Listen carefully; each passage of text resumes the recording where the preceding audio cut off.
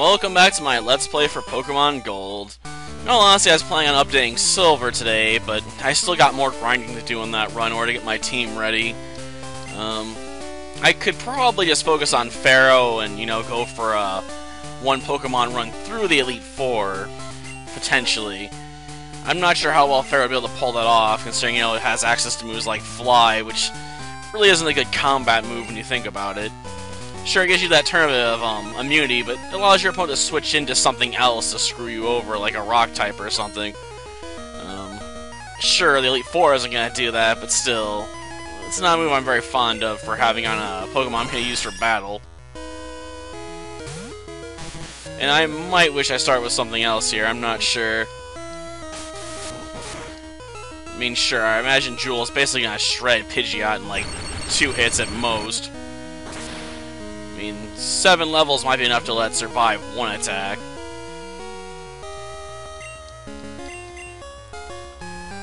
I thought Quick Attack, it can't outspeed me, huh? Speed, jeez. I guess being up till 5 in the morning and falling asleep till about 9:30, still took it out on me. Didn't get any videos done, but I did work on grinding. So yeah, I did get some levels in Silver, just not enough levels. Not enough for what I want to go for. And yeah, we're going to have to use some healing items for this. There's just no getting around it. I don't have anything that can really drop Arcanine in 1 hit. Despite having a level 64 Smoochum, which honestly is the easiest Pokemon to level up on this team by far.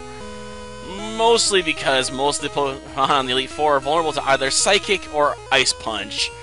It's kind of insane, really.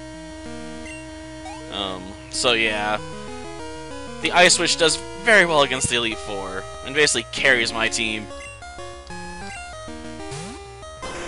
And it's probably my best anti-Arcanine Pokemon here, since I can just, throw out Psychic and try and blow it away.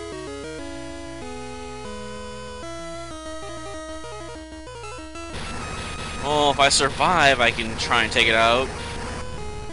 I think I'll survive by the skin of my teeth. I mean, 6 levels might be enough to let me carry through this. Even with that, though, I'm still going to have to heal myself. Because Arcanine has extreme speed, so if I don't heal myself, he's just going to pop me in the face real fast and drop me. Heck, if extreme speed does enough damage, I still won't be able to go on the offensive.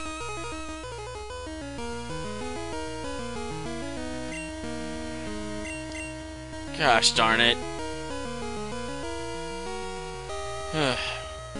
So I need over half my health to pull this off. This sucks. I may have to let myself get dropped and then, sacrifice 2 just to heal myself, do a revive and heal. After all, he's not going to stop his relentless assault with extreme speed as long as he can pop me.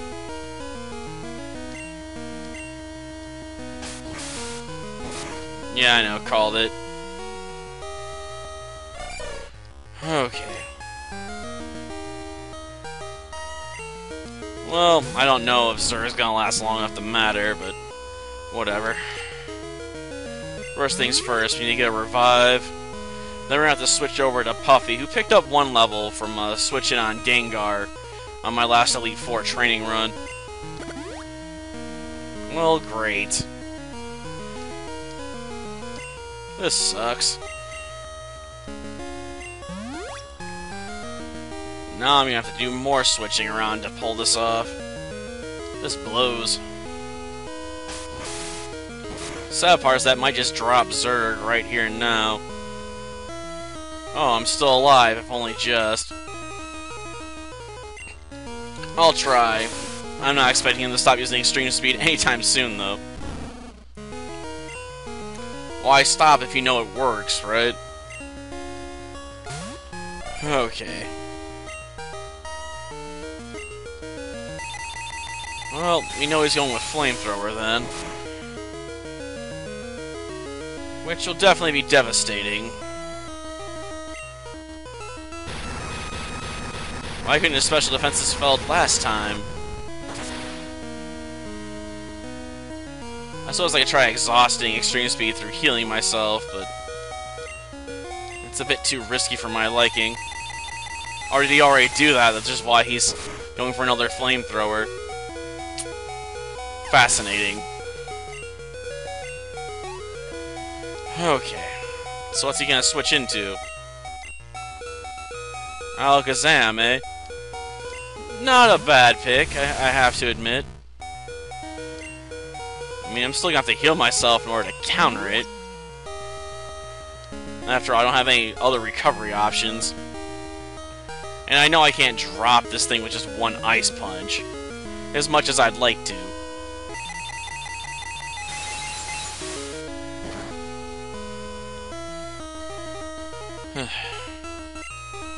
Well, I felt it.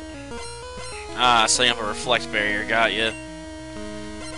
But I'm not going after your physical defenses, I'm going after your special defenses. Now for the finishing blow.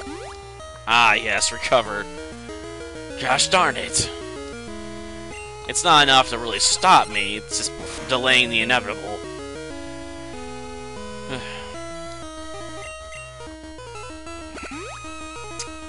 You might as well attack me, man. This recover strategy will not save you.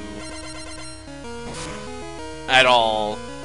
Unless I switch over to a weaker move, which I'm not going to. I have no reason to. I got plenty of points still left on Ice Punch, and I'm going to abuse it. Okay. Time to get Jewel back out there. I need a Thunderbolt. But yeah, I'm hoping I can start wrapping up Silver and Crystal here pretty soon. Though I may end up focusing on wiping out Red and starting a new run in Gold before that even happens. I prefer that not to be the case, but you know, trying to get everyone up to like level 40-ish in those runs is just taking a lot of time. Which I guess is to be expected. Especially since I'm using the experience share to help share out some of the experience, so it's not helping matters when it comes to leveling up any one particular Pokemon quickly. That's what you could argue, you know, it's the same result regardless since it's splitting it in half. I just don't feel like I'm making as much progress because, you know, I'm getting fewer level ups on one particular Pokemon.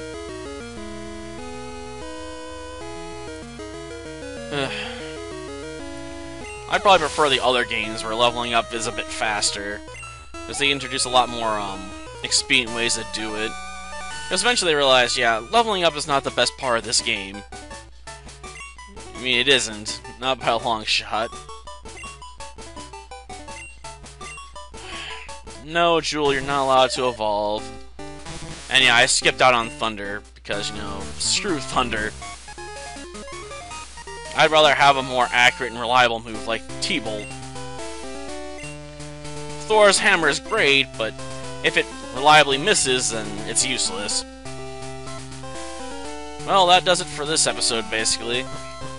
I'm gonna be hitting up Pallet Town, though, first. And thankfully I have Kenya, so, you know, I can just fly right there. Albeit I went about getting there the longest way possible. I should have went up on the D-pad. It would have taken me there, like, on the second try, I think. But I need permission to enter Mount Silver, after all. I pretty much wiped them all out at this point, right? Well, that's good. Well, next time we'll be going to Mount Silver and chasing down Red. Though I'm gonna do a couple more Elite Four runs, because I want to get my, smooch them up in levels. Let's face it, the Ice Witch is going to need to be at least roughly on par with Pikachu in order to item farm on it for a bit. Well, I guess item farm's not the right term. Item spam on itself, with defense and special attacks and stuff like that. Basically, I'm gonna have to take a lot of drugs so I can then just wipe the entire team with one Pokemon. Till next time, then. See ya.